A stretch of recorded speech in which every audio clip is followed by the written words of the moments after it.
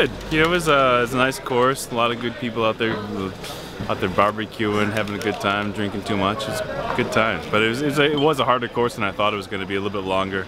But all in all, yeah, I'm happy it's behind us. Now we're looking forward to bad weather tomorrow, next day.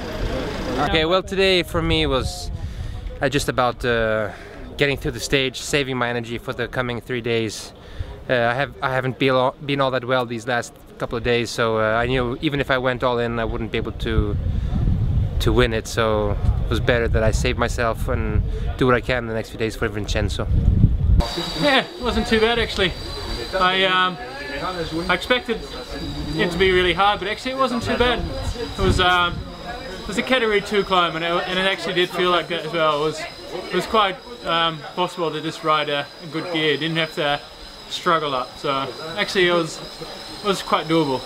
It was easy ride, you know. For me, it's not changed nothing. Position, take my speed, nothing. It's per course a little bit not so difficult. I'm expecting, you know, climb a little bit more steeper. It's easy. But you can take your rhythm. Also, if you have the power, you can do very nice, very good results. Also, a little bit problem is headwind almost all climb. We will see what happens if it's changed something or not. We can see now is some cloudy coming. There's possible rain. We will see.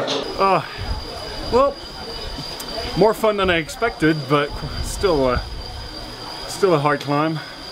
Luckily, I just how can I say?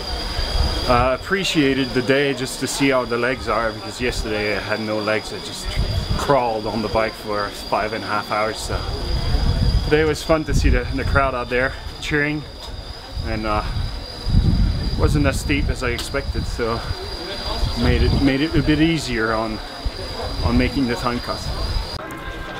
Oh well, it was obviously I probably started without too much ambition of trying to do well, so it's more a case of just getting through as easily as possible and hopefully finishing inside the time limit. So fortunately the climb wasn't super steep and hard, so it was yeah, hopefully able to get up there quick enough to stay in the race.